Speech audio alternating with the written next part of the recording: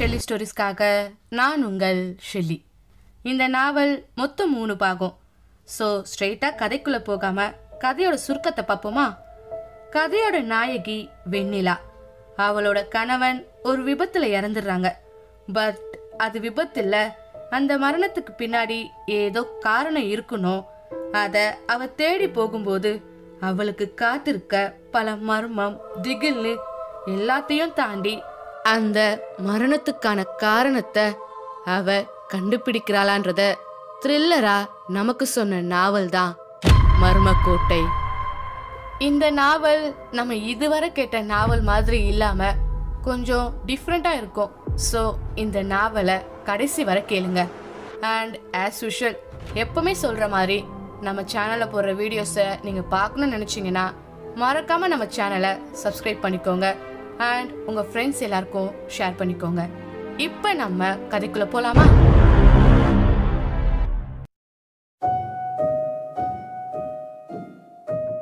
மதிமயக்கும் பொன்னந்தி மாலை முடிந்து இருள் கவிழத் தொடங்கிய நேரம் அது.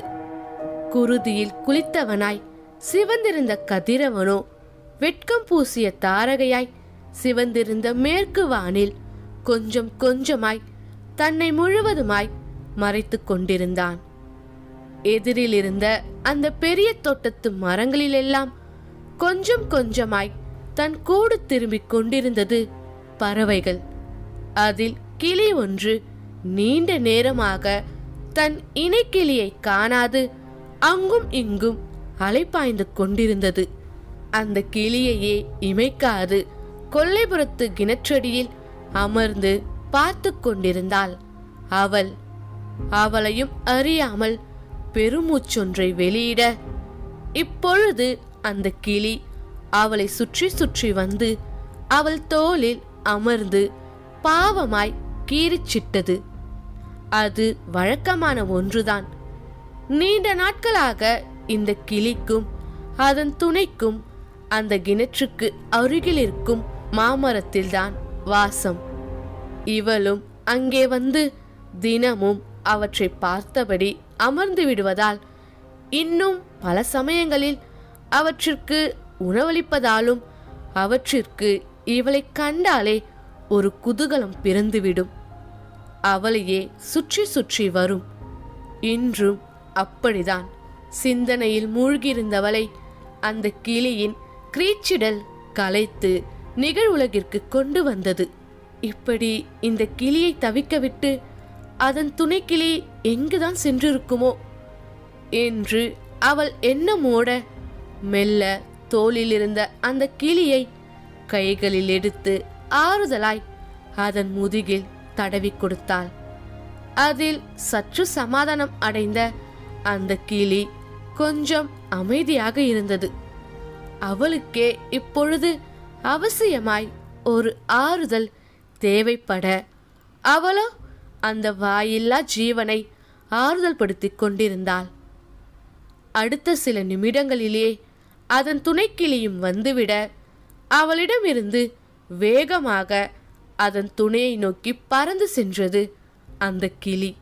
அவை இரண்டும் பிரிவின் ஆற்றாமையில் ஒன்றை ஒன்று தழுவிக்கொள்ள அவற்றை கண்டவளின் எண்ணமோ பின்னோக்கி தன்னவனை நினைக்கத் தொடங்குகிறது.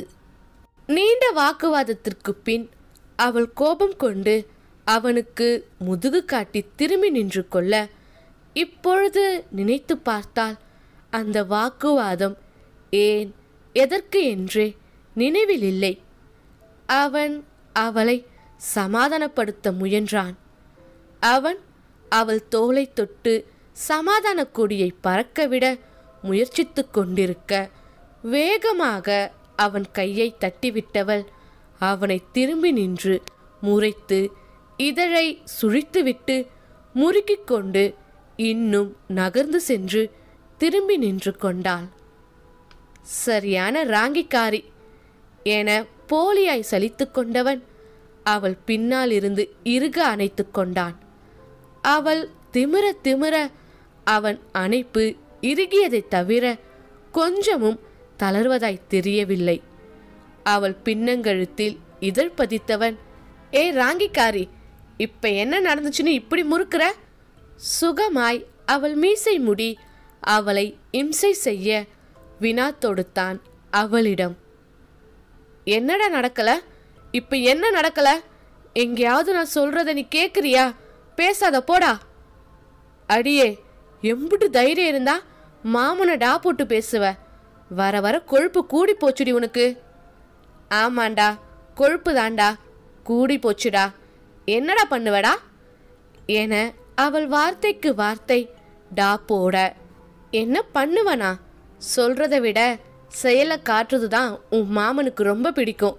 பண்றேன் பாரு என்றவன் வலிக்கும்படி அவள் இடையை கிள்ளி வைக்க அவள் துள்ளி குதித்து அவன்புறம் திரும்ப சரியாக அந்த சந்தர்ப்பத்தை பயன்படுத்தி கொண்டவன் அவள் இதழை சிறைப்பிடித்திருந்தான். அவள் அவனிடமிருந்து திமிரி விடுபட்டு வேக வேகமாய் மூச்சு வாங்கியபடியே அவனை முறைக்க மந்தகாச புன்னகை ஒன்றை அவள்புறம் சிந்தியவன் அவளை இழுத்து தன் மடியில் அமர்த்தி கொண்டான். அவளை அணைத்தபடியே அவன் குறும்புகளை தொடர, இப்ப விட போறியா இல்லையா என்றாள் அவள் கோபத்துடன். கோபத்தை விட கொஞ்சல்தான் அதிகம் இருந்ததோ? சொல்லிவிட்டாலே தவிர மருந்துக்கும் அவளிடம் எந்தவித மறுப்போ எதிர்ப்போ விலகி செல்ல சிறு முயற்சியோ கூட இல்லை. மாறாக ஒரு வெட்க புன்னகைதான். அதை அவனிடமிருந்து மறைக்கதான் அவள் படாத பாடு பட்டு கொண்டிருந்தாள். நிலா, மெல்லிய கிறங்கிய குரலில் அவளை விழித்தவன் தன்புறம் திருப்ப அவன் அடுத்து என்ன செய்ய விழைகிறான் என்பதை அறிந்தவள் முகம் இன்னும் குங்குமப்பூவென சிவந்து போனது. அவளும் அவனில் கிறங்கி அவன் மார்பினில் தன் வெட்க முகத்தை மறைக்க வேண்டி ஒன்றிக்கொள்ள, இப்போ நான் அப்படி என்னத்தை தப்பா சொல்லிட்டேன்னு ஆளாளுக்கு குதிக்கிறீங்க? அவளை வெளியே அனுப்பாம வீட்டுக்குள்ளேயே வச்சு ஆளாளுக்கு கொஞ்சிக்கிட்டே இருக்க போறீங்களா? பேசாம ஏதாவது மடத்துல சேர்த்து விடுங்கன்னு சொன்னா ரொம்பதான் சலுப்புறீங்க என்ற குரல் உள்ளே இருந்து கத்தலாக வர தன் நினைவுகளில் மூழ்கி இருந்தவள் இறுக்கமாக 2 காதுகளையும் மூடிக்கொண்டாள். அவளை அறியாமலேயே கண்ணீர் பெருகி அவள் கன்னம் தாண்டி உடையை நனைத்து கொண்டிருந்தது. கிட்டத்தட்ட 2 மணி நேரத்துக்கு மேலாக அவள் குடும்ப உறுப்பினர்களுக்கு இடையே நடைபெற்று கொண்டிருக்கிறது இந்த வாக்குவாதம். அதை கேட்கக்கூட விரும்பாமல்தான் தனித்து வந்து வீட்டின் பின்கட்டில் அமர்ந்து விட்டாள். நாம் விருப்பப்பட்டதெல்லாம் நடக்கவா செய்கிறது? அவள் விரும்பாமலேயே காதில் வந்து விழுந்து தொலைக்கிறது அவர்களின் வாக்குவாதம். வேகமாக கண்ணீரை துடைத்தவள் எழுந்து அந்த கிணற்று மேடையின் மேலே ஏறி நின்றாள். இனி யாருக்கும் பாரமாய் இருக்கக்கூடாது என்ற தீவிர எண்ணத்துடன். தற்கொலை செய்து கொள்பவர்கள் எல்லாம் கோழைகளாமே. சொல்பவர்களுக்கு எங்கே தெரிய போகிறது தற்கொலை செய்து கொள்ளக்கூட அதீத மனதிடமும் வாழ்வில் உச்சபட்ச விரக்தியும் வேண்டும் என்பது என எண்ணியவளின் இதழ்களில் கடைசியாக ஒரு விரக்தி புன்னகை வந்து அமர்ந்து கொண்டது. நான் அப்படி என்ன சொல்லிட்டேன்? அவளை இன்னும் இங்க வச்சு என்ன பண்ண போறீங்க? அவளுக்கு இருக்க இளமைக்கும் அழகுக்கும் ஏதாவது தப்பு தாண்டாவாகி நாளை பின்ன எவனையாவது இழுத்துட்டு போனா நம்ம மானம்தான் போகும். அதுக்கு தான் பேசாம ஏதாவது மடத்துல சேர்த்துடுங்கன்னு சொல்றேன்.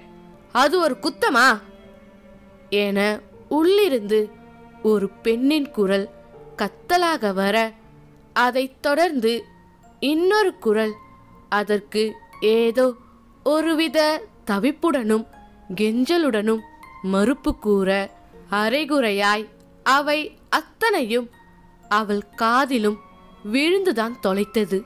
அரும்பிய கண்ணீரை உள்ளிழுத்து கொண்டவள் ஒரு திடமான முடிவுடன் அந்த ஆழமான கிணற்றை சில நொடிகள் உற்று நோக்கினாள். நிலா என்கிற வெண்ணிலா. மனதை திடப்படுத்திக் கொண்டு கண்களை இறுக மூடிய வெண்ணிலாவின் உடலில் விறைப்புத்தன்மை கூடியது. தன் மனம் முழுவதும் தன்னவனின் நினைவுகளை நிரப்பிக் கொண்டவள் இறுதியாக தன்னவனின் முகத்தை ஒரு முறை நினைத்து பார்த்தாள். இதுவே போதும், வேறெதுவும் தேவையில்லை என்று எண்ணியவளாய் அந்த கிணற்றுக்குள்ளே குதிக்க ஆயத்தமானாள். துயில் கலைந்து வீடெங்கும் தன் அன்பு தாயை தேடி கலைத்து ஒரு வழியாய் அவளை கொல்லைப்புறத்து கிணற்றடியில் கண்டு ஆவலாய் கூவி அழைத்தபடியே தளிர் நடையிட்டு தள்ளாடி வெண்ணிலாவை நோக்கி ஓடி வந்து கொண்டிருந்தாள் அவள் 1.5 வயது மகள் சர்வினி. அவளின் அம்மா என்ற ஒற்றை அழைப்பில் சர்வமும் நடுங்கி ஒடுங்கி அடங்கிதான் போனது அவளுக்கு. என்ன காரியம் செய்ய துணிந்து விட்டேன் நான்? அதுவும் என் சர்வமும் ஆகிப்போன இவளை தவிக்க விட்டு போவதை பற்றி கொஞ்சமும் அக்கறையற்றவளாய் எப்படி என் மனம் இப்படி ஒரு காரியம் செய்ய துணிந்தது? நினைக்கையில் உடலில் ஒரு உதறல் எடுத்து இதயம் வெளியில் வந்து விழுந்துவிடும் போலதான் இருந்தது நிலாவிற்கு. மகள் தன்னை நெருங்குவதற்குள் வேகமாக கிணற்றடியிலிருந்து இறங்கி நிற்க ஓடி வந்து நிலாவின் கால்களை கட்டிக்கொண்டாள் குழந்தை. அவளை அள்ளி அணைத்து உச்சி முகர்ந்து முகமெல்லாம் முத்தமழை பொழிந்து மார்போடு அணைத்து கொண்டவளுக்கு இன்னும் உடலில் ஏற்பட்ட உதறல் நிற்கவில்லைதான். அவள் செய்ய துணிந்த காரியத்தின் விளைவுகளை நினைத்து நெஞ்சம் தடத்தடத்ததை அவளால் இன்னமும் உணர முடிந்தது. தன் துயர் மட்டுமே பெரிதென எண்ணி தன்னை மட்டுமே துணையாய்க் கொண்ட பால்மனம் மாறா அந்த பச்சிலம் குழந்தையை இந்த பாவிகளின் மத்தியில் விட்டு செல்ல எப்படி துணிந்தது அவள் மனம்? இந்த மடத்தனத்தை என்னவென்று சொல்வது? குழந்தையை மார்போடு அணைத்தபடி அவள் கிணற்றுப்பிடி சுவரிலேயே தளர்ந்து தள்ளாடி அமர கண்கள் அவளையும் மீறி ஊற்றாக கண்ணீரை பெருக்கியது. கன்னங்களில் வழிந்தோடும் கண்ணீரை துடைக்கவும் அவளுக்கு மனமில்லை. அவள் அழுவதைக் கண்டு குழந்தை அவள் கண்ணீரை துடைக்க வேகமாக வெள்ளமென பெருகெடுக்க நினைத்த கண்ணீரை உள்ளிழுத்து கொண்டாள். இல்லையென்றால் அவள் அழுவதைக் கண்டு சர்வினியும் அழுது ஆர்ப்பாட்டம் செய்ய துவங்கி விடுவாள். கொஞ்ச நாட்களாக நடக்கும் நிகழ்வுதானே அது. நீலா குழந்தையை பார்த்து மெல்லியதாய் புன்னகை செய்ய சிரிக்காதவரை அவள் விடப்போவதில்லை என்பதை அறியாதவளா நிலா? குழந்தையும் பொக்கை வாயை பிளந்து கழுக்கென்று சிரித்து வைத்தது. குழந்தையின் சிரிப்பில் உச்சி குளிர்ந்துதான் போனாள் அவள். தாயல்லவா? குழந்தையின் சிரிப்பைக் கண்டு நீலாவின் புன்னகை விரிய அழகாய் குழி விழும் அவள் கன்னத்தில் தனது முத்தத்தை பதித்தாள் சர்வினி. அம்மா என்று நீலாவின் கன்னம் வருடி அழைத்து கொண்டிருந்தாள் சர்வினி. என்னடா தங்கம், என் பப்பு குட்டிக்கு என்ன வேணும்? என் அம்மு குட்டிக்கு என்ன வேணும்? என் ராசாத்திக்கு என்ன வேணும் என நிலாவும் தன் மகளை செல்லம் கொஞ்சி கேட்க சர்வினி அவள் வயிற்றை தடவி காட்டி பசிக்கிறது என்று சொல்ல எவ்வளவோ முயன்று கட்டுப்படுத்தி வைத்திருந்த அழுகை நிலாவையும் மீறி கதறலாக வெளிப்பட அவள் சர்வினியை கட்டிக்கொண்டு அழ தாயின் கதறலை பார்த்து குழந்தையும் அழத் தொடங்கியது. ஆனால் என்ன, எவ்வளவு முயன்றும் அவளால் அழுகையை தான் நிறுத்த முடியவில்லை. எந்த தாய்க்குதான் தன் குழந்தையின் பசியை தாங்கிக் கொள்ள இயலும்? அவளுக்கு உணவளிக்க முடியாத தன்னுடைய கையறு நிலையை நினைத்து கதறுவதை தவிர வேறு என்ன செய்துவிட முடியும் நிலாவால்? சர்வினிக்கு 1 வயதிருக்கும் போதே தாய்ப்பால் நின்றிருந்தது நிலாவிற்கு. அப்படியே சுரந்தாலும் 2 நாள் சாப்பிடாதவளால் தன் மகளுக்கு எப்படி அமுதூட்ட முடியும்? தன் குழந்தையின் பசியை கூட போக்க முடியாத கையேறு நிலையில் அவள் தற்கொலை முடிவெடுத்ததில் தவறு என்ன இருக்கிறது? நிலாவின் அழுகை கூடிக்கொண்டே போக பயந்து அழுகையோடு உடல் நடுங்க தேம்பத் துவங்கினாள் சர்வினி. சட்டென்று சுதாரித்த நிலா, இப்படி இவள் அழுதால் உடனே உடல் காய்ச்சல் கண்டுவிடும் என்பதை உணர்ந்து அவளை சமாதானப்படுத்த விழைந்தாள். குழந்தையின் கண்களை மென்மையாக துடைத்தவள், என் பப்புக்குட்டி ஏன் அழுகுறாங்க? பப்புக்குட்டி சமத்து பிள்ளையாச்சே, இப்படியெல்லாம் அழமாட்டாங்களே என செல்லம் கொஞ்ச அவள் சமாதானம் ஆகாமல் இன்னும் அழுது கொண்டிருந்தாள். உள்ளே நடக்கும் வாக்குவாதத்தில் தூங்கிக் கொண்டிருந்த குழந்தையை அப்படியே விட்டுவிட்டு வந்துவிட்டாள் நிலா. தன் நிலையிலேயே உழன்று கொண்டிருந்தவள் குழந்தையை மறந்துதான் போனாள். குழந்தைக்கு காலையில் தன் தாய் சுந்தராம்பாள் பால் புகட்டியதோடு சரி, அதன் பின் வேறு எதையுமே கொடுக்கவில்லை என்பதையும் சேர்த்துதான். அவள் குழந்தையை சமாதானப்படுத்த முயன்று கொண்டிருந்த நேரம் உள்ளே இருந்து மீண்டும் அதே குரலில் கத்தல். இப்போ நான் ஊர் உலகத்துல அப்படி இல்லாததை என்னத்த சொல்லிவிட்டேன்? ஆளாளுக்கு ஏன் மேல பாயறீங்க? இன்னைக்கே இதுக்கு ஒரு முடிவு கட்டணும். ஒண்ணு இந்த வீட்டுல அவ இருக்கணும், இல்ல நான் இருக்கணும். கண்ட கழுதைக்கெல்லாம் வடிச்சு கொட்டவா என்னை எங்க அப்பா உங்களுக்கு கட்டி கொடுத்திருக்காரு. நாளைக்கே உன் அருமை தங்கச்சி எவன் கூடையாவது கூத்தடிச்சுட்டு சுத்திட்டு திரிவா. அந்த கருமத்தை எல்லாம் பார்க்கணும்னு எனக்கு என்ன தலையெழுத்தா? நிலாவின் அண்ணி பானுமதி. அவள் வார்த்தைகளை முடிப்பதற்குள் பொருட்கள் விழுந்து உடையும் சத்தம். நிச்சயம் தன் அண்ணன் முகுந்தனின் கைங்கரியம்தான் என்று அறியாதவளா நிலா? தீர்க்கமான ஒரு முடிவெடுத்தவளாய் தன் மகளை எழுப்பிவிட்டு தானும் எழுந்தவள் விரிந்து அலங்கோலமாய் கிடந்த தலைமுடியை வாரி சுருட்டி முடிந்து கொண்டாள். முந்தானை தலைப்பை உதறி இழுத்து இடுப்பில் சொருகிக் கொண்டாள். தீர்க்கமான ஒரு பார்வையுடன் நெஞ்சில் திடத்துடன் உறுதியான ஒரு முடிவெடுத்தாள். குழந்தையை தூக்கி இடுப்பில் வைத்துக்கொண்டு மிதமான வேகத்தில் நிமிர்ந்த நடையுடன் உள்நோக்கி நடந்தாள். அடிச்சுட்டல, என்னையே அடிச்சுட்டல. அந்த சீமையில இல்லாத நாதாரி சிரிக்கிக்காக கட்டின பொண்டாட்டிய கை நீட்டி அடிச்சுப்புட்டல. அதான் உன் அருமை தங்கச்சி வந்துட்டாளே, இனிமே அவளை வச்சு நீ குடும்பம் நடத்து. கூத்தடி, இப்பவுல தெரியுது எதுக்கு அந்த சிரிக்கிய வீட்டுக்குள்ளேயே வச்சுக்கணும்னு சொல்றேன்னு. பானுமதியின் வார்த்தைகள் தடிக்க நிலாவின் தாய் சுந்தராம்பாள் அதை கேட்க முடியாமல் தன் காதுகளை இறுக பற்றி கொண்டார். பானுமதியின் முடியை கொத்தாக பிடித்து இழுத்து அவளை அடிக்க முகுந்தன் மீண்டும் கையை ஓங்க அவள் கன்னத்தை பற்றி கொண்டு அவனை பயந்த பார்வை பார்த்து ஒரு அடி பின்னால் செல்ல, போதும் எல்லாரும் கொஞ்சம் நிறுத்துங்க என்ற நிலாவின் கர்ஜனையான குரலில் மற்றவர்கள் சம்பித்து அவளை பார்த்தனர். அவள் கண்களில் தெரிந்த ரௌத்திரத்தில் மிரண்டுதான் போனார்கள் அவர்கள். நிலாவின் கர்ஜனையில் மொத்த குடும்பத்தினரும் ஸ்தம்பித்து அதிர்ந்து அவளை பார்த்தனர். பார்க்க மாட்டார்களா பின்னே? அதிர்ந்து கூட பேசி அறியாதவள் வீடே அதிரும்படி கர்ஜித்தால் அப்படித்தானே பார்ப்பார்கள்.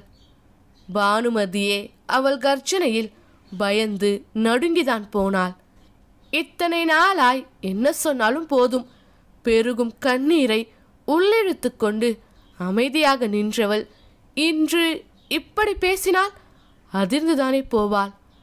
ஆனால் இத்தனை நாள் அவள் கண்ட நிலா இவள் இல்லை என்பதை பானுமதி அறிய வாய்ப்பில்லைதான்.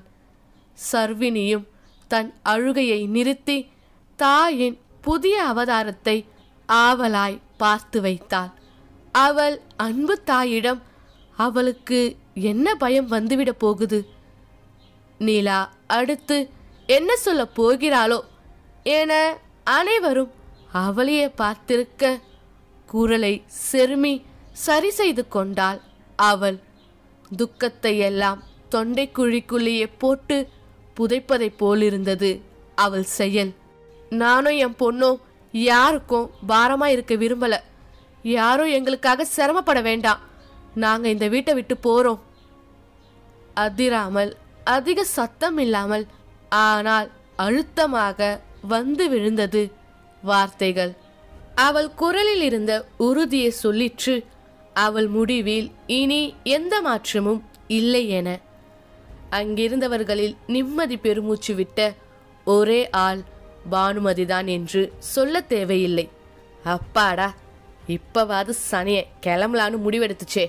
இந்த மனுஷன் அது இதுன்னு எதையாவது சொல்லி அவளை இங்கே இருக்க வச்சிடக்கூடாது மாரியாத்தா என அவசரமாய் உள்ளூர் தெய்வத்திற்கு ஒரு கோரிக்கை வைத்தாள். என்னம்மா இப்படி பேசுற? போறேனா இந்த ராத்திரி நேரத்துல எங்க கண்ணு போவ? நமக்குன்னு யார் இருக்கான்னு நீ அங்கன போக? பதறிக்கொண்டு முதல் ஆளாய் அவளை தடுக்க முயன்றார் சுந்தராம்பாள். ஊர் உலக இருக்கிற இருப்புல ஒத்த மனுஷியா இந்த பொட்டப்புள்ளைய வச்சுக்கிட்டு எங்க போவ? என்ன வந்தாலும் நான் பாத்துக்கிறேன், பேசாம உள்ள போ என்றான் அண்ணனாய் தன் பங்கிற்கு முகுந்தன். குடி கெட்டு போச்சு போ, விட்டா இந்த மனுஷன் இவளை நடு வீட்டில் உட்கார வச்சிருவார் போலையே என்று எண்ணியவளாய் பானுமதி ஏதோ மறுப்பு கூற வாயை திறந்த நேரம் பேசாதே என்பதை போல கை நீட்டி அவளை தடுத்த நிலா, சத்தியமா செத்து போக மாட்டேன். நீங்க யாரும் பயப்பட தேவையில்லை. இந்த உலகத்துல எத்தனையோ பேர் எப்படியோ வாழ்றாங்க. அப்படி இருக்க எங்களுக்குன்னு வாழ ஒரு இடம் இல்லாமையா போகும்? கண்டிப்பா நானும் என் பொண்ணுக்காக எங்கேயாவது வாழுவேன் என்றவள் மேலே பேச எதுவும் இல்லை என்று விடுவிடுவென தன் அறை நோக்கி சென்றாள். சுந்தரம்பாலும் அவளை தடுத்து நிறுத்த அவள் பின்னோடைய ஓட முகுந்தனோ தலையில் கை வைத்து அமர்ந்து விட்டான். அடுத்த 10 நிமிடத்தில் அவள் கையில் ஒரு பையுடன் வெளியே வர அவளை தடுக்க முனையவில்லை முகுந்தன். தினம் தினம் குத்தல் பேச்சுகளையும் ஏச்சுகளையும் கேட்டு உயிரோடு சாவதை விட எங்கேயாவது போய் நிம்மதியாக இருக்கட்டும் என்றது அவன் மனம். ஆனால் அவனுக்கு பதில் நிலாவை தடுத்தது பானுமதி. நிலா என்ன வேண்டும் உனக்கு என்பது போல் புருவங்கள் உயர்த்தி அவளை பார்க்க, பைய குடு, என்ன எடுத்து வச்சிருக்கன்னு பார்க்கணும். நகை நட்டி ஏதாவது சுருட்டி அப்படியே போகலான்னு பார்க்குறியா என்றவளிடம் பாய தயாரான முகுந்தனை தன் ஒற்றை பார்வையில் அடக்கிவிட்டு மறுவார்த்தையின்றி தன் பையை அவள் புறம் நீட்டினாள். அதை ஆராய்ந்து பார்த்தவள் ஒன்றும் கிட்டாமல் போகவே, எங்கடி என் புருஷன் கல்யாணத்தப்ப சீதனமா உனக்கு போட்ட 50 பவுன் நகை எங்க ஒளிச்சு வச்சிருக்க என்றாள் நிலாவை ஆராயும் பார்வை பார்த்தபடி. ஏய், அதையே நீ கேக்குற? அது எல்லாம் என் பொண்ணுக்கு நாங்க சீதனமா போட்டது என்றார் சுந்தராம்பாள் ஆற்றாமையில். ஆமா ஆமா, ஆயாலும் அவளும் கல்லோடச்சு சம்பாதிச்சுங்க பாருங்க. எல்லாம் என் புருஷன் சம்பாதிச்சது தானே, ஒழுங்கா கொடுத்துட்டு கிளம்புடி என்றாள் எகத்தாளமாக பானுமதி. ஏதோ சொல்ல வாயெடுத்த சுந்தராம்பாளை தடுத்த நிலா, உங்க புருஷன் சம்பாதிச்சு போட்ட 50 பவுன் நகையும் உள்ள பீரோவில் இருக்கு, நீங்க போய் சரி பார்த்துக்கலாம். நான் கையில காதுல போட்டிருக்கிறதெல்லாம் எடுத்துட்டு போறதும் ஆசையா என் புருஷன் சம்பாதிச்சு எனக்கு வாங்கி போட்டதுதான் என்றவள் குழந்தையை தூக்கி கொண்டு முன்னால் நடந்தாள்.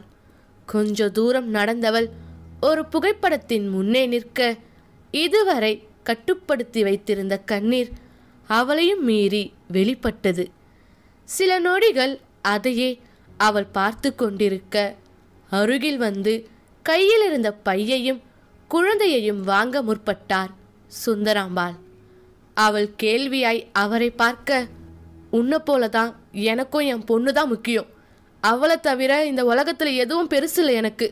நீ இங்க இருந்து போறதா முடிவு பண்ணிட்ட, நானும் உன் கூட வர்றதா முடிவு பண்ணிட்ட என்றவரை ஒரு பார்வை பார்த்துவிட்டு வேறு ஒன்றும் சொல்லவில்லை அவள் தாய்ப்பாசத்தை மிஞ்சி ஏதும் இந்த உலகில் இருக்கிறதா என்ன? அவள் தடுத்தாலும் கேட்க மாட்டார் என அவள் அறியாததா? குழந்தையையும் பையையும் அவரிடம் கொடுத்தவள் அந்த புகைப்படத்தை கழட்ட முயன்றாள். குழந்தையுடன் உள்ளே சென்ற சுந்தராம்பாள் தனது துணிகளையும் அந்த பையில் எடுத்து வைத்துக்கொண்டு வெளியே வர புகைப்படத்தை கழட்டியிருந்தாள். நிலா பானுமதியை நோக்கியவள், இது எனக்கு சொந்தமானது, இதை எடுத்துட்டு போறதுல உங்களுக்கு எந்த மறுப்பும் இருக்காதுன்னு நான் நம்புறேன் என்றவள் தன் தாயை பார்க்க அவள் வெளியேற தயாராகிவிட்டதை உணர்ந்தவர் அவள் அருகில் வர தன் தாயை அந்த புகைப்படத்துடன் கண்ட சர்வினி அவளிடம் தாவினாள். சர்வினியை நிலா வாங்கிக் கொள்ள அவளை ஒரு முறை பார்த்தவள் புகைப்படத்தை தொட்டு தொட்டு பார்த்துவிட்டு திரும்பி கண்ணீரை கட்டுப்படுத்தி நின்றவளின் முகத்தை தன்புறம் திருப்பி மா பா பா என்றாள். நிலா எதுவும் சொல்லாமல் போகவே அப்பா எங்கம்மா, எப்ப வருவாரு என தன் மழலை மொழியில் கேட்க அதுவரை கட்டுப்படுத்தி வைத்திருந்த கண்ணீர் வெள்ளமென பெருகி கண்களை தாண்டி புகைப்படத்தில் சிந்தி சிதறியது. தன் மகளை வைத்திருந்த கையால் புகைப்படத்தின் கீழே எழுதியிருந்த வார்த்தைகளில் சிந்திய கண்ணீரை துடைக்க, முகில்வதனன், தோற்றம், மறைவு என்றதை பார்த்தவளின் கண்ணீர் மேலும் மேலும் கண்ணீர் பெருகியதை தவிர குறைவதாயில்லை. அவள் கண்ணீரை பார்த்த சுந்தராம்பாளின் உள்ளம் பதறி துடித்தது. கணவனை இழந்த 1 மாத காலத்திற்குள் தன் மகளுக்கு அடுக்கடுக்காய் இத்தனை பிரச்சனைகளா என்று நொந்து போனது அவர் தாயுள்ளம். பெரும்பாடுபட்டு தன் கண்ணீரை கட்டுப்படுத்தியவள் விடுவிடுவென வாசல் வரை சென்று பானுமதியை திரும்பி பார்த்தாள். இன்னும் என்ன என்பது போல அவள் நிலாவை பார்த்து கொண்டிருக்க, கடைசியா ஒன்னே ஒன்னு சொல்றேன் அண்ணி. என்ன சொல்லணும்? வெறுப்பாய் வந்து விழுந்தது வார்த்தைகள். உங்களுக்கும் ஒரு தம்பி இருக்கான், மாசத்துல 4 நாள் நீங்களும் அங்க போய் தங்குறீங்க, அதெல்லாம் மறந்துடாதீங்க என்றவள் அவள் பதிலையும் எதிர்பார்க்காமல் முன்னே வேக எட்டுக்களை எடுத்து வைத்து நடக்க, எங்கே போவது என்று அவளுக்கும் தான் புரியவில்லை. ஆனால் அவள் எண்ணத்தில் இப்பொழுது இருந்ததெல்லாம் தன் மகளின் பசியை ஆற்ற வேண்டும் என்ற ஒரே எண்ணம்தான். நிலாவை வெளியே அனுப்புவதிலேயே குறியாக இருந்தவள் ஒன்றை கவனிக்க தவறிவிட்டாள். அவளின் கணவனின் நிலைதான். ஒரே சமயத்தில் பெற்ற தாயையும் மகள் போல வளர்த்த தங்கையையும் இழந்து அதை தடுக்க முடியாத கையறு நிலையில் அவன் மனநிலை எப்படி இருக்கும் என்பதை யோசிக்க அவள் மறந்திருந்தாள்.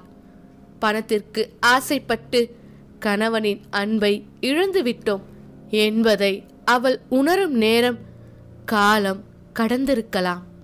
குழந்தையுடன் வெளியேறிய நிலா ஊருக்கு மத்தியில் இருந்த அந்த பெரிய ரயில் நிலையத்திற்கு வந்துவிட்டாள். குழந்தையின் பசியாற்ற வேண்டுமே என்று அவள் உள்ளம் துடியாய் துடித்துக் கொண்டிருந்தது. தன்மானத்துடன் வெளியே வந்தவள் தன் கணவன் தனக்கு வாங்கி தந்த நகைகளை தவிர்த்து பணம் என்று சொல்லி ₹1 கூட எடுத்து வரவில்லை. அவள் ஊரிலிருந்து இங்கு வரவேண்டி ஏறிய பேருந்திற்கு ₹20 அவள் தாய்தான் கொடுத்திருந்தார்.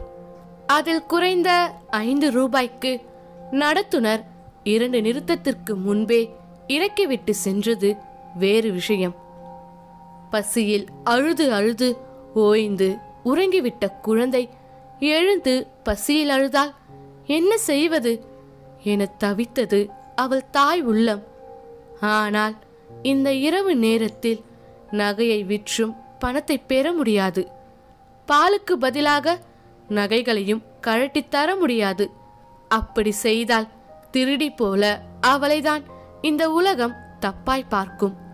அவளே இரவு வரை இங்கேயே எப்படியாவது கழித்துவிட்டு விடிந்ததும் நகையை விற்று ஏதாவது ஒரு ஊருக்கு சென்று விடலாம் என்றிருந்தாள். அப்படி இருக்க இப்பொழுது என்ன செய்ய முடியும், அடுத்து என்ன செய்வது என தீவிரமாக அவள் யோசித்துக் கொண்டிருக்க ரயில் நிலையத்தின் சத்தத்தில் சர்வினி விழித்து கொள்ள மீண்டும் அழுகை ஆரம்பமானது. அவள் பசியை எப்படி போக்குவது என நிலா தவித்திருக்க சில நிமிடங்களில் குழந்தை பெருங்குரல் எடுத்து அழ அதைக் கண்டு அவள் கண்ணீரும் பெருக்கெடுக்க கிட்டத்தட்ட 50 வயது மதிக்கத்தக்க ஒரு பெண்மணி அவள் அருகில் வந்து அவளிடம் ஒரு டம்ளரை நீட்டினார். நிலா அதை பார்க்க அதில் நிறைய பால் இருந்தது.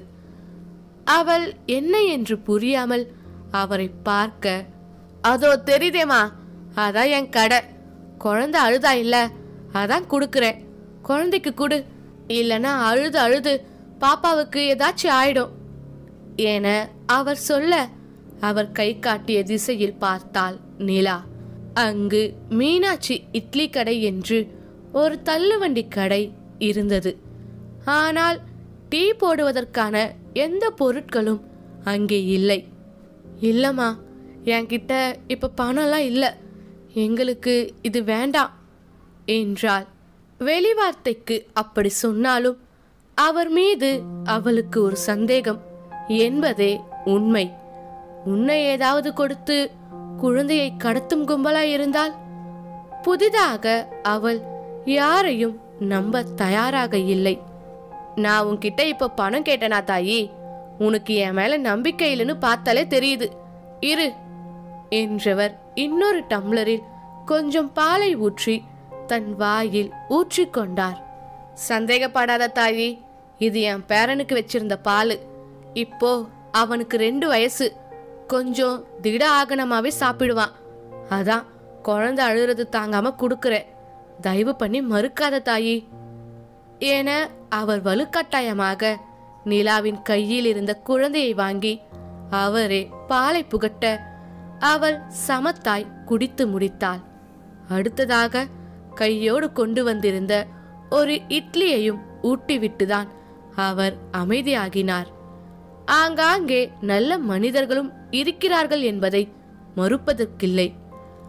அதற்குள் அவர் பேரன் அவரை தேடி வந்து காலை கட்டிக்கொண்டு தனக்கும் ஊட்டிவிட சொல்ல அவனுக்கும் ஊட்டிவிட்டார். சுந்தராம்பாள் தான் அவரிடம் பேச்சை ஆரம்பித்தார். ஏமா, கடையை வச்சுட்டு குழந்தைய வச்சுட்டு கஷ்டப்படுறீங்க, குழந்தைய வீட்டிலே விட்டுட்டு வரலாமில்ல? வீட்டில் யாராவது இருந்தா விட்டுட்டு வர மாட்டேனா தாயி, எனக்கு ஒரே ஒரு பொண்ணு தான், இந்த கடையை வச்சுதான் படிக்க வச்சு கட்டி கொடுத்தோம், எல்லாம் நல்லா தான் போயிட்டு இருந்துச்சு. 2 மாசத்துக்கு முன்னாடி இவனோட அப்பா நாத்தா 2 பேரும் ஒரு ஆக்சிடென்ட்ல ஒன்னா போய் சேர்ந்துட்டாங்க. இப்போ இந்த பிள்ளைக்காக தான் உசுர கையில புடிச்சிட்டு உழைக்கிறோம் என 4 வரியில் அவர் கதையை சொல்லி கண்ணை துடைத்துக் கொள்ள ஆச்சரியமாக பார்த்தாள் நிலா. பணமில்லாத மனிதர்களிடம் நிறைந்த குணம் இருக்கிறது என்பதையும் மறுப்பதற்கில்லை. இத்தனை வயதில் இத்தனை பெரிய துன்பத்தில் இருந்து கொண்டு அடுத்தவருக்கு உதவியும் செய்ய முடிகிறது என்றால் அவரை நினைத்து பெருமையாகத்தான் இருந்தது. எங்கோ ஓரிடத்தில் நமக்கு தெரிந்தோ தெரியாமலையோ சிலர் நமக்கு முன்னுதாரணமாகி போவார்கள். அப்படிதான் நிலாவுக்கு அவரும். வீட்டை விட்டு வந்துவிட்டாலே தவிர இனி என்ன செய்ய போகிறோம் என்று ஒன்றும் தெரியாமல் குழம்பி போயிருந்தாள். அவரை கண்டதும் தான் அவள் உள்ளத்திலும் ஒரு நம்பிக்கை ஊற்று உறுதி பிறந்தது. எப்படி இருந்தாலும் என்ன நேர்ந்தாலும் அதை தன்னால் செய்ய முடியும், சர்வினிக்காக எதையும் செய்யலாம் என உறுதி எடுத்துக்கொண்டாள். அந்த பெண்மணியே நிலாவிற்கும் சுந்தராம்பாளுக்கும் வற்புறுத்தி உணவு கொடுத்து சென்றுவிட ஒவ்வொரு நிமிடமும் யுகங்களாய் கடந்து கொண்டிருந்தது. அமர்ந்தபடியே சுந்தராம்பாள் ஒரு பெஞ்சில் உறங்கிவிட தன் தோளில் உறங்கிய மகளை தட்டி கொடுத்தபடி விழித்திருந்தாள் நிலா. கொஞ்சம் கொஞ்சமாக கூட்டமும் குறைந்து கொண்டே வர இரவு 2 மணியை நெருங்கியிருந்தது. அவள் கண்களும் ஏற்பட்ட சோர்வினால் உறக்கத்திற்கு கெஞ்ச தன்னை கட்டுப்படுத்திக் கொண்டு அமர்ந்திருந்தாள். அவள் அந்த நேரம்தான் தள்ளாடியபடியே அவள் அருகில் வந்து நின்றான் ஒருவன். நன்றாய் குடித்திருப்பான் போல. அருகில் வந்ததுமே குமட்டிக் கொண்டு வந்தது அவளுக்கு. அவனை அடுத்து இன்னும் இருவர். அவர்கள் அருகில் வர உடல் நடுங்கத் தொடங்கியது நிலாவிற்கு. ஏ குட்டி, இங்க எதுக்கு தனியா உக்காந்துருக்க என்று அவளை ஒருவன் வினவ இதயம் தாறுமாறாய் துடிக்கத் தொடங்கியது. அவள் எழுந்து செல்ல முயல அவளின் முன்னே கையை நீட்டி தடுத்தான் ஒருவன். அவன் கொஞ்சம் தெளிவாகத்தான் இருந்தான். நிலா அவளுக்குள்ளேயே பயப்படாத நிலா, பயப்படாத நிலா என மந்திரம் போல் ஜெபித்து கொண்டிருக்க, என்ன துணைக்கு ஆள் இல்லையா? நான் வேணா துணையா வரவா இன்னைக்கு ராத்திரி என கையை பிடிக்க முயல நிலா விட்ட அறையில் ஒரு அடி தள்ளி போய் விழுந்தான். முதல்ல வீட்டுக்கு போங்கடா பொறுக்கி நாய்ங்களே. உங்க அக்கா தங்கச்சி பொண்டாட்டி எல்லாம் தனியா தானே இருப்பாங்க. அவங்களுக்கு எவனாவது துணைக்கு வந்துட போறான் என்று அவள் சொல்லி முடித்த நேரம் கொத்தாக அவள் முடியை பற்றியிருந்தான் ஒருவன். அரவம் கேட்டு எழுந்த சுந்தராமால் அவர்களை தடுக்க முயல அவர்களில் ஒருவன் அவரை பிடித்து கொண்டான். என்னடி பெருசா பத்துனியாட்டம் சீன் போடுற? கழுத்துல தாலி இல்ல, கையில குழந்தை, நடுராத்திரில இங்க உக்காந்துட்டு எங்க மேலேயே கை நீற்றியா உன்ன என அவன் நிலாவை அறைந்ததில் தடுமாறி கீழே விழ இருந்த நேரம் அவள் விழாமல் தாங்கி பிடித்தது 2 கரங்கள்.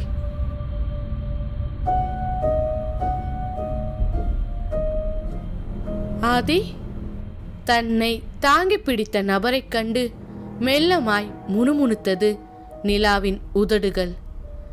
நிலாவை தள்ளியவனை முறைத்து கொண்டே அவளை தனக்கு பின்னால் பாதுகாப்பாய் இழுத்து நிறுத்தி கொண்ட அந்த நபர் அறைந்ததில் 4 அடி தள்ளி தடுமாறி விழுந்தான் அவன். நிலாவை அடித்தவன் காலை இறுக்கிய நீல நிற ஜீன்ஸ், முட்டி வரை மடித்துவிட்ட வெள்ளை நிற முழுக்கை சட்டை, அதை மீறி திமிரும் புஜங்கள் என அந்த நபரை காண காண உள்ளுக்குள்ளும் வியந்து போனாள் நிலா. அதற்குள் சுந்தராம்பாளை பிடித்திருந்தவன் அவர்களை தாக்க வர அடிக்க வந்த கையை தடுத்து வளைத்து பிடித்து விட்ட அறையில் நிலைகுலைந்து போனான் அவன். அவன் கீழே விழாத வண்ணம் சட்டை காலரை பற்றி இன்னும் பலமாய் 4 அறை விட்டதில் தடுமாறி தள்ளாடி அதே இடத்தில் அமர்ந்து விட்டான் அவன். 3ஆவதாய் ஒருவன் இருக்கிறான் அல்லவா? இவர்களை அடித்ததிலேயே போதை தெளிந்து பயந்து போய் கால்கள் நடுங்க அமர்ந்து விட்டான் அவன்.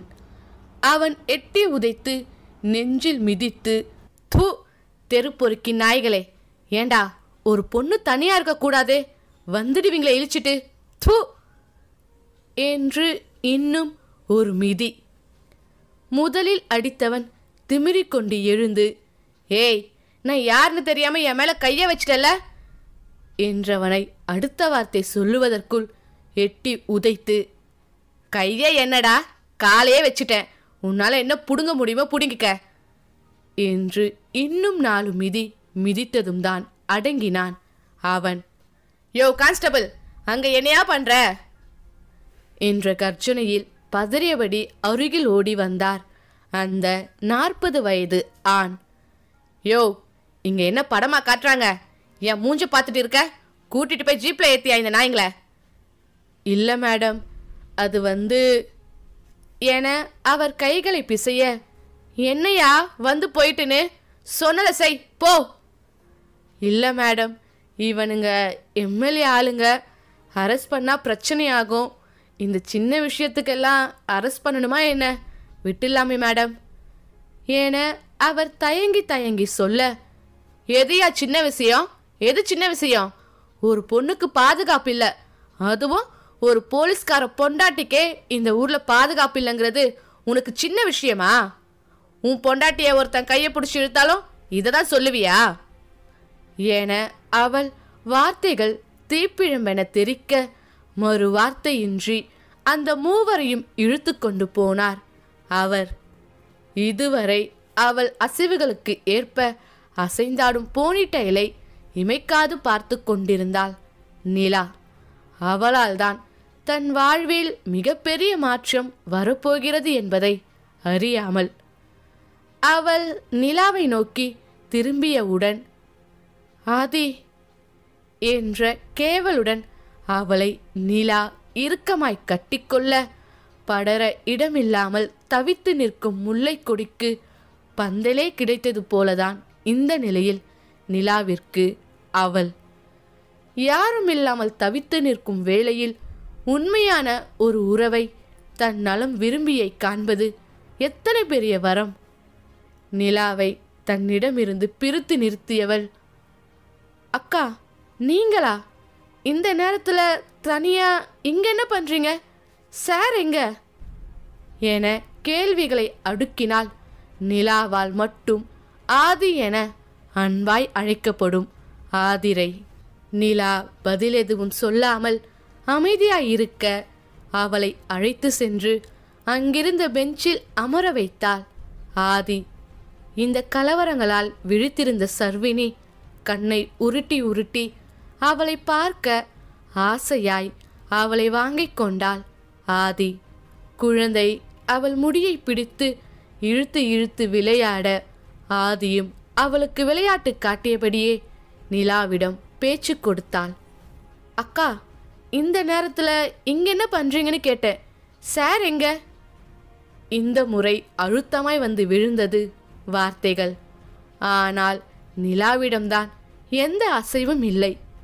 அதற்குள் சுந்தராம்பாள் முந்தானை தலைப்பையை வாயில் பொத்தியபடி அழுகையை அடக்க பெரும்பாடு பட அவரை நோக்கி திரும்பினாள் ஆதி. நீங்களாவது சொல்லுங்கம்மா, என்ன ஆச்சு? சார் எங்க? நீங்க இந்த நேரத்துல இங்க என்ன பண்றீங்க?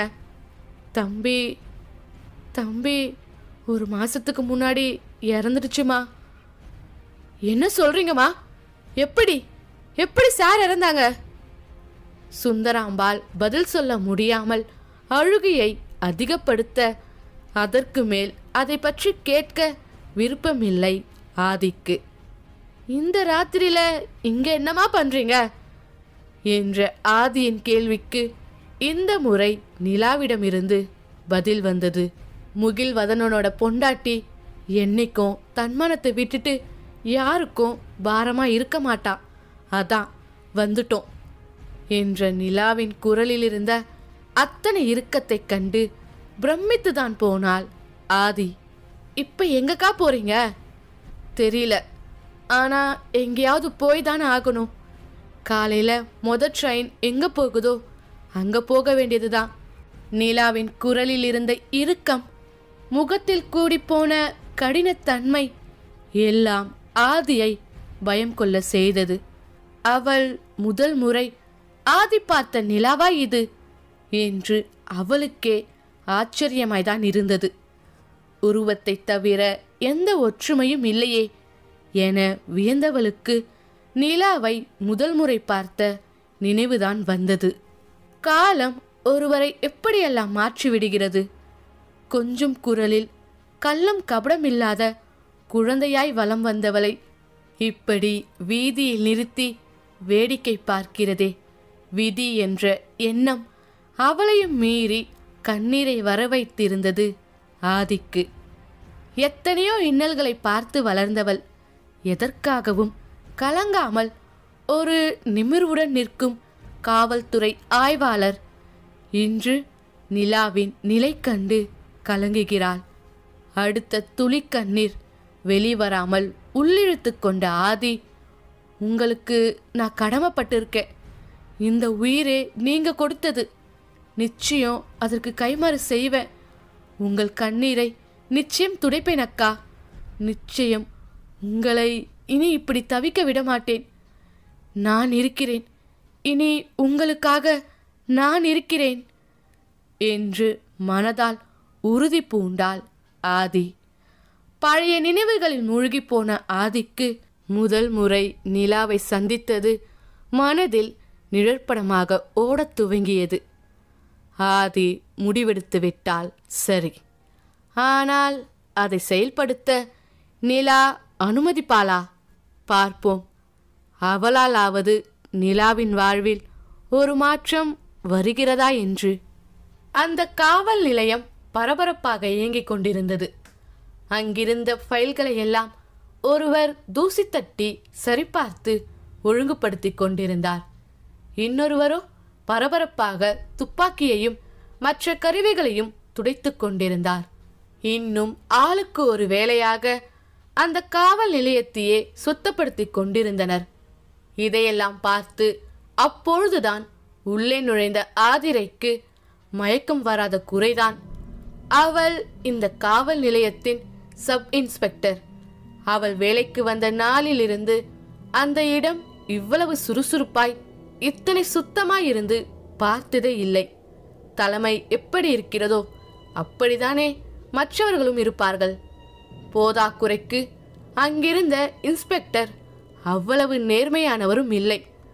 கொஞ்ச நாளுக்கு முன்பு ஒரு கேஸை பிடிக்க சென்ற இடத்தில் கையில் ஏற்பட்ட எலும்பு முறிவின் காரணமாக அவள் 15 நாட்கள் மெடிக்கல் லீவ் எடுத்திருந்தாள்.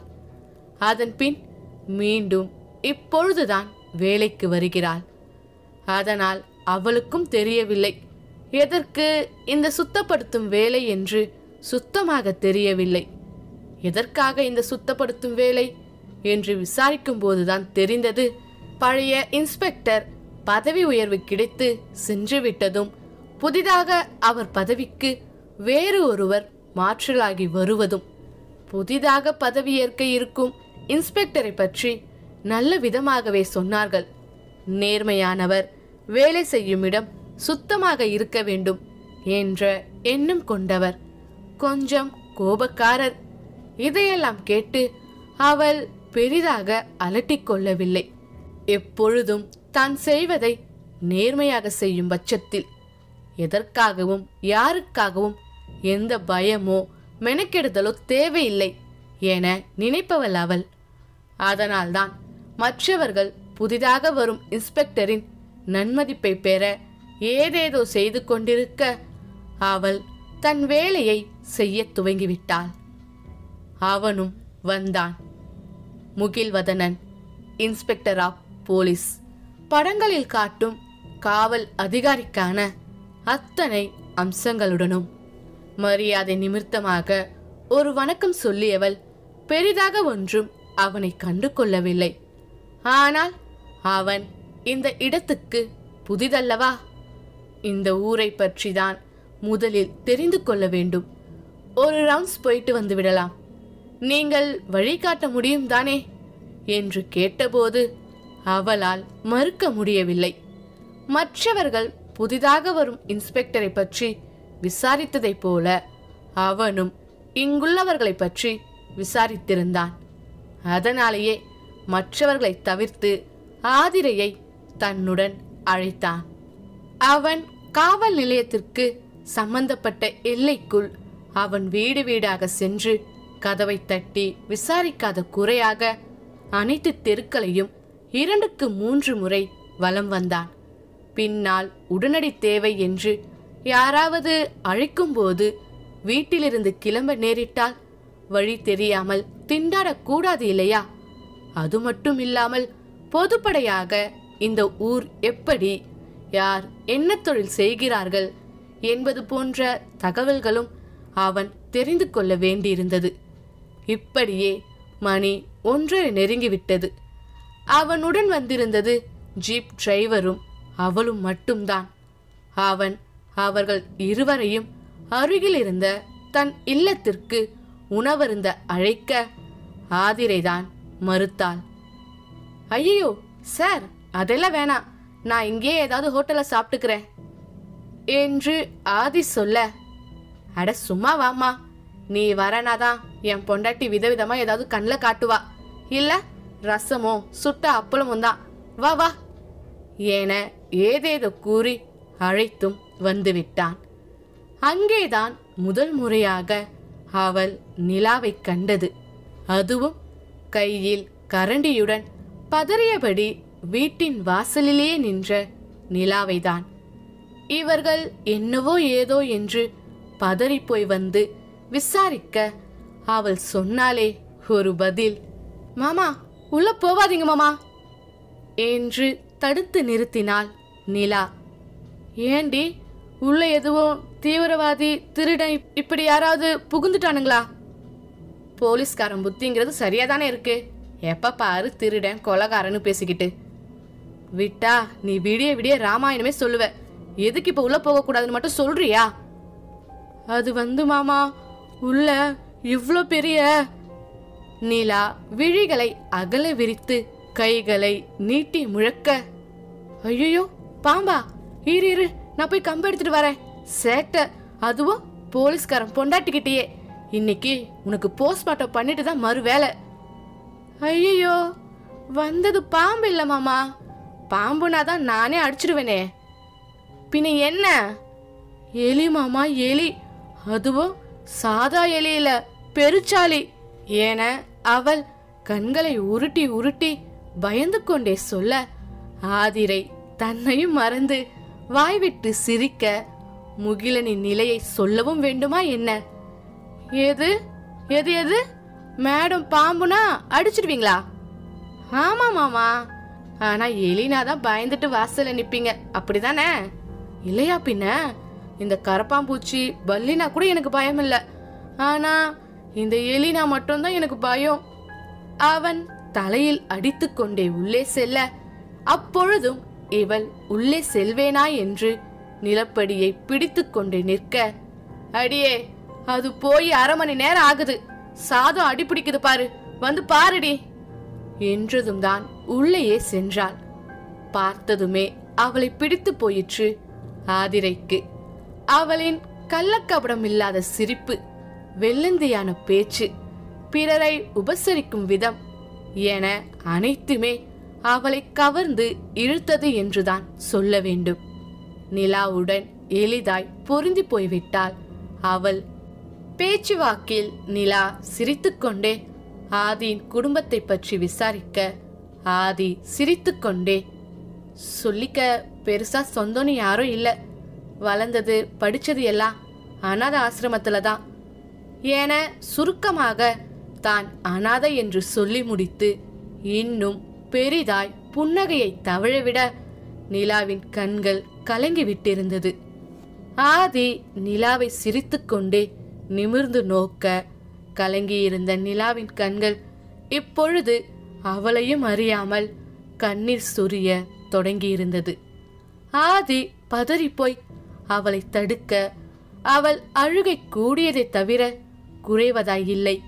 அப்பா அம்மா இல்லாம எவ்வளவு கஷ்டப்பட்டு இருப்ப, சரியான சாப்பாடு கிடைச்சிச்சோ இல்லையோ, எங்க தூங்குவ, கொசு கடிக்குமா, நல்ல ட்ரெஸ் தருவாங்களா என நிலா பாட்டுக்கு கேள்விகளை அடுக்கிக் கொண்டே போக, அவளை சமாதானப்படுத்துவதற்குள் ஆதிக்கும் முகிலனுக்கும் போதும் போதும் என்றாகிவிட்டது.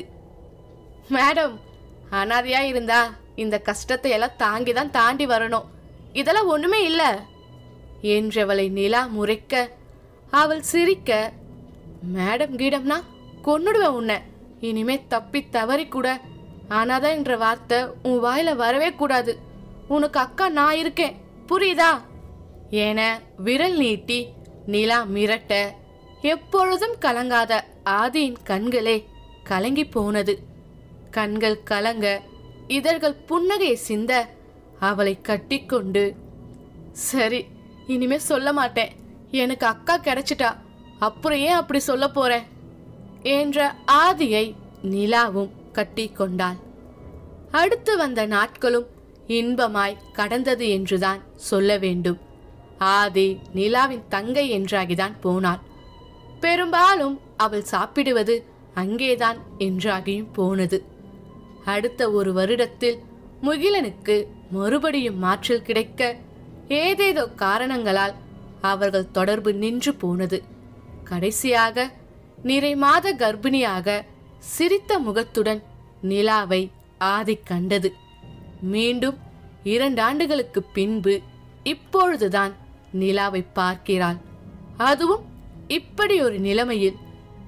பிறரின் துன்பத்தை செவிவழி கேட்டாலே தாங்கிக் கொள்ள இயலாதவள் இத்தனை பெரிய துயரத்தை எப்படி தாங்கினாள்? நினைக்கவே உள்ளம் பதைப்பதைத்தது ஆதிக்கு. கடந்த கால நிகழ்வுகளிலிருந்து மீண்டு அவள் நிலாவை பார்க்க அவளிடம் எந்த மாற்றமும் இல்லை. அக்கா, அக்கா 2-3 முறை ஆதி அழைத்த போதே என்னவென்று வினவினாள் நிலா. வாங்கக்கா, வீட்டுக்கு போகலாம். யார் வீட்டுக்கு? உங்க வீட்டுக்கு. எனக்கு வீடுன்னு எதுவும் இல்லை, அதே மாதிரி சொந்தம்னு யாரும் இல்லை. அப்போ நீங்க என்ன தங்கச்சியா நினைக்கலையா? அதெல்லாம் சும்மா சொன்னதா? நான் யாருக்கும் பாரமா இருக்க விரும்பல ஆதி. ப்ளீஸ் என்னை என் போக்குல விட்டுடு. நீங்க எனக்கு பாரமாக்கா? இந்த அனாதைக்கு அன்புங்கிற வார்த்தைக்கு அர்த்தம் புரிய வச்சது நீங்க தான். என்ன திரும்பவும் அனாதை ஆக்கிடாதீங்கக்கா. ப்ளீஸ் என் கூட வாங்கக்கா. இல்ல ஆதி, நான் ஆதியோட அக்காவை வாழ விரும்பல. என்னைக்குமே முகிலனோட பொண்டாட்டியா தான் இருக்க ஆசைப்படுறேன். என்னால என் பொண்ணை காப்பாற்ற முடியாதுன்னு நினைக்கிறியா? முகிலனோட பொண்டாட்டிக்கு அந்த அளவுக்கு கூட தைரியம் இல்லைன்னு நினைச்சிட்டியா? ஆதி எவ்வளவு வற்புறுத்தியும் நிலா வர மறுக்க, சரிக்கா, நீங்க சொல்ற மாதிரியே நிரந்தரமா என் கூட தங்க வேண்டாம், ஆனா ஒரு 2 நாளைக்கு தங்கலாம் இல்ல? உறுதியா அடுத்து எங்க போறீங்க, என்ன பண்ண போறீங்கன்னு முடிவெடுத்துட்டு உங்களுக்குன்னு ஒரு வேலையை தேடிட்டு போங்க. நான் உங்களை தடுக்க மாட்டேன் என கட்டாயப்படுத்திதான் நிலாவை தன் இல்லம் அழைத்து சென்றாள் ஆதி. நிலாவின் மனதை எப்படியாவது மாற்றி தன்னுடனே தங்கி வைத்து விட வேண்டும் என்ற எண்ணத்துடன் ஆதியும் அடுத்து எங்கே செல்வது, என்ன வேலை தேடுவது, எப்படி இருந்தாலும் இவளுக்கு கல்யாணம், குழந்தைகள் என்று நிச்சயம் ஒரு குடும்பம் வேண்டும். அதற்கு தான் தடையாக இருந்து விடக்கூடாதே. அதற்கு என்ன செய்யலாம் என்ற எண்ணத்துடன் நிலாவும் ஆதியின் வீட்டை நோக்கி பயணப்பட்டனர். இந்த எண்ணம்தான் ஆதி அழைத்தபோது நிலா வர மறுத்ததற்கான காரணம். பார்க்கலாம் எவரின் எண்ணம் வெல்கிறது என்று. ஒரு புறமோ மேற்கு வானில் சூரியன் முழுவதும் மறைந்து வானம் செந்நிறத்தை பூசிக்கொண்டதைப் போல காட்சியளித்தது. அதே சமயம் மற்றொரு புறமோ கிழக்கு வானில் இதம் கொஞ்சம் முழுநிலவு மெல்ல மெல்ல தலையை நீட்டி மேகங்களுக்கு இடையே முட்டி மோதி விளையாடிக் கொண்டிருந்தது. எப்படிப்பட்ட காட்சி இது! இந்த இயற்கை உணர்த்துவதுதான் என்ன? இன்பமும் துன்பமும் நிலையில்லை என்றா? இல்லை, இன்பமும் துன்பமும் நமது பார்வையை பொறுத்தது என்றா? மறையும் சூரியனின் செந்நிறம் குருதி பூசிக்கொண்ட வானமாக தெரிகிறது சிலருக்கு. அதே வானம் இன்னும் சிலருக்கோ வாழ்வில் வசந்தத்தை அள்ளித் தெளிக்கும் குங்குமத்தை பூசிக்கொண்டதாக தெரிகிறது. மற்றொரு புறமாக உதிக்கும் முழு நிலவை முகில் மறைக்கும் காட்சி சந்திரன் முகிலோடு கண்ணாம்பூச்சி ஆடிக்கொண்டிருப்பதாக தோன்றுகிறது. மற்றும் சிலருக்கோ உதிக்கும் நிலவை முகில் அதன் வழியை மறைத்து முன்னேற விடாமல் தடுப்பதை போன்று தோன்றுகிறது. அப்படியென்றால் குறைபாடு எங்கே இருக்கிறது? வானிலா, இல்லை பார்க்கும் பார்வையிலா? நிச்சயம் குறைபாடு இயற்கையில் இருக்க வாய்ப்பில்லை. மனித பார்வையில், மனதில்தான் இருக்கிறது. மாடியில் நின்று இந்த வானியை வெறித்துக் கொண்டிருந்த நிலாவின் எண்ணப்போக்கு இப்படிதான் போய்கொண்டிருந்தது. முகிலோடு விளையாடும் நிலவை கண்டதும் தன்னை அறியாமல் கண்கள் கலங்கத் தொடங்கியது. அவள் அனுமதியின்றியே மனம் பழைய நினைவுகளில் உழலத் துவங்கியது. சித்திரை மாதம் 1 முழு நிலவு நாள் அது. நேரம் நள்ளிரவை தாண்டி இருந்தது. வீட்டின் மாடியிலிருந்து அந்த 8 மாடி கட்டிடத்தின் நுழைவு வாயிலில் இருந்த இரும்பு கேட்டையே வெறித்து கொண்டிருந்தாள் அவள் முகிலனின் வரவை வேண்டி. வரட்டும், இன்னைக்கு இந்த மாமாக்கு எப்ப பாரு இதே வேலையா போச்சு. நேரங்கெட்ட நேரத்துல வீட்டுக்கு வர வேண்டியது, ஆனா ஒரு ஃபோன் பண்ணி கூட சொல்ல கிடையாது. கேட்டா என்னமோ இவரு தான் நாட்டையே கட்டி காப்பாத்துற மாதிரி பில்டப் கொடுக்க வேண்டியது. மற்றவங்க எல்லாம் போலீஸ் உத்தியோகம் பார்க்கல, என்னமோ இவரு மட்டும்தான் ஊருக்குள்ள இருக்க ஒரே போலீஸ்காரன மாதிரி என்னமோ சீன் போடுறாரு. எப்படி இருந்தாலும் இந்த கேட்டை தாண்டி தானே வரணும். வரட்டும் வரட்டும், இன்னையோட இதுக்கு ஒரு முடிவு கட்டுறேன்.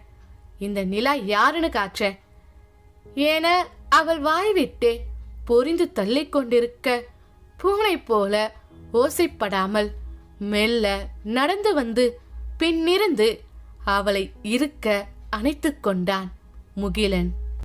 இவள் அவனை தள்ளிவிட்டு முறைக்க அவன் இதழில் மெல்லிய மந்தகாச புன்னகை ஒன்றை தவழவிட முழு நிலவொளியில் அவன் புன்னகை காந்தமாய் அவளை அவன் பக்கம் இழுக்க அவள் கோபத்தை சமாளிக்க அந்த புன்னகை ஒன்றை போதுமானதாய் இருந்தது அவனுக்கு. சிரிக்காத மாமா, எனக்கு செம்ம கடுப்பாகுது. எப்படி வந்த நீ முதல்ல? நான் ரொம்ப நேரமா வாசலே பார்த்துட்டு இருக்கேன், நீ அப்படி வரலையே. எப்படியோ மேடம் கோபமா எனக்காக இங்கதான் காத்து வாங்கிட்டு இருப்பீங்கன்னு தெரியும். அதான் உனக்கு தெரியாம பின்பக்கமா பைப்பை புடிச்சு ஏறி வந்தேன். பண்றதெல்லாம் பக்கா திருட்டுதானோ, கேட்டா போலீஸ்னு சொல்லுவ. பாருடா, வர வர என் கூட சேர்ந்து நீ கூட நல்லா பேச கத்துக்கிட்டடி. ஏன் இதுக்கு முன்னாடி நான் என்ன ஊமையாவா இருந்தேன்? அப்படி இருந்திருந்தா கூட நல்லா தாண்டி இருந்திருக்கோம். நீயும் இப்படி புலம்பி எனர்ஜியை வேஸ்ட் பண்ண வேண்டாம், நானும் இப்படி அதை கேட்டு எனர்ஜிய வேஸ்ட் பண்ணவும் வேண்டாம். 2 பேரும் சேர்ந்து வேற விஷயத்துக்கு அந்த எனர்ஜியை யூஸ் பண்ணிருக்கலாம். அப்போ நான் ஊமையாவே இருந்திருக்கலாம்னு சொல்றீங்க. பேசி பேசி உங்க எனர்ஜியையும் வேஸ்ட் பண்றேன்னு சொல்றீங்க, அப்படிதானே? அது எப்படி? எல்லா பொம்பளைங்களும் ஒரே மாதிரி சண்டை போட என்ன காரணம் இருக்கோ அதை புடிச்சிட்டு தொங்குறீங்க. அதுக்கப்புறம் ஒன்னு சொன்னேனே, அது உன் காதுல விழல, அப்படிதானே? புடிச்சு தொங்குறேன்னு சொன்ன பிறகுதான் ஞாபகம் வருது. இப்படி பைப்பை புடிச்சு வர்றீங்களே மாமா, உங்களை பார்த்தா யாராவது போலீஸ்னு சொல்லுவாங்களா இல்ல திருடன்னு சொல்லுவாங்களா? நாம எதை பத்தி பேசுனா சுத்தி சுத்தி இவ எதை பத்தி பேசுறா? நீ குடுத்து வச்சது அவ்வளவுதாண்டா முகிலா. சுட்டு போட்டாலும் இவளுக்கு ரொமான்ஸே வரப்போறது இல்ல. கேக்குறேன் இல்ல, அங்க என்ன முணுமுணுப்பு? அவளை இழுத்து நெஞ்சோடு அணைத்து கொண்டவன், அது என்னன்னா, இப்போ திருடனை கண்டுபிடிக்கணும்னா போலீஸா இருந்து யோசிக்க கூடாது, திருட இடத்துல இருந்துதான் யோசிக்கணும்.